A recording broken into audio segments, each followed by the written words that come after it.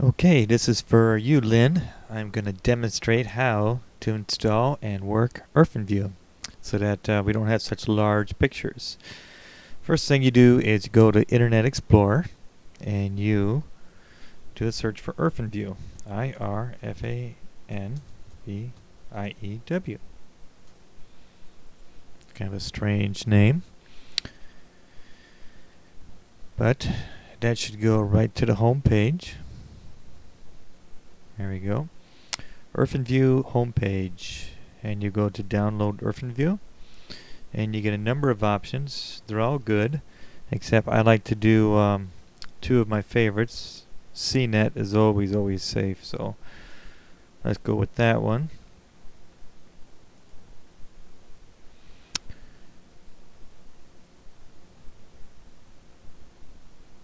And there it is right in front. So we click on that. And if it doesn't start loading, click here, but usually will. Now here you gotta click for ActiveX. So you gotta click right and select download file. That's a safety feature so that it doesn't automatically execute some file and you get a virus. Then you go to save, and you can save it in your download folder. I won't need to save it because I already have it, but it should be view 4.25. Okay, so now that you have it downloaded, we're going to reduce some pictures, and I have some from Cassie that are really huge. It's on my other monitor, and we're going to reduce them. There they are.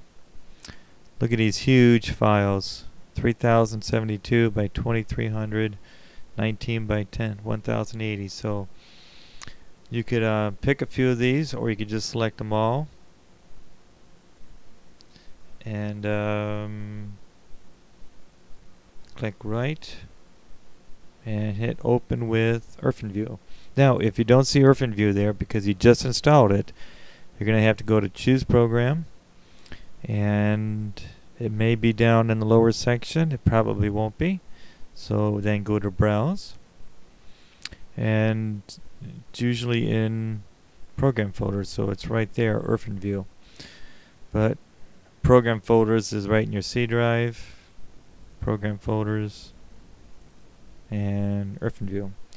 So open up irfan and you can see it's right there, the icon.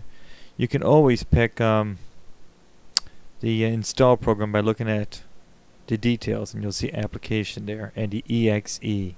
So that tells us. So we'd have to just say open, and that'll bring it up into here, and we click it, and we have that. So let's go and open up irfan. Now to get a whole batch of them converted, we press the B key on your keyboard, and there we see all of them. And we're gonna grab them all, and we'll take out the reduce folder that I made, and then drag them all down to the box.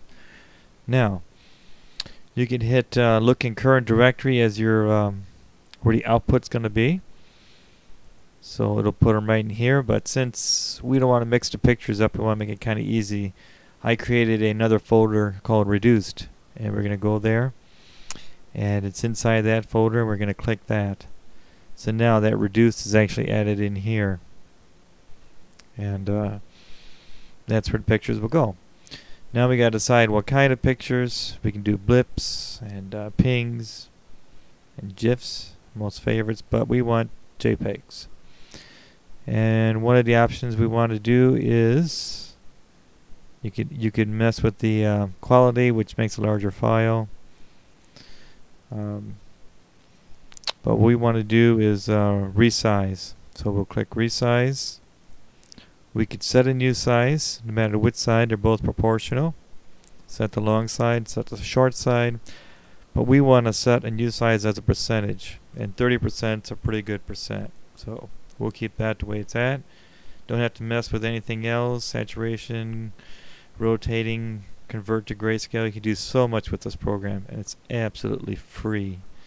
So that's everything we need to set, and we'll just hit start. Notice the OK, so everything's cut just fine.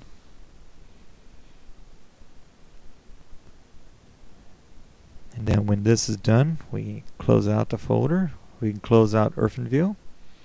And if we go into our reduced folder, there it is. And look at how much smaller the sizes are. If we go back to the original huge pictures, and let's say we open it with Paint program, we can see how huge these pictures are.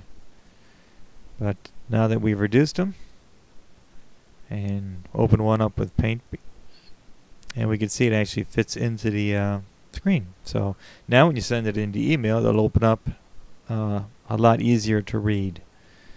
So that's my tutorial of irfan view. So go ahead and download it and have fun.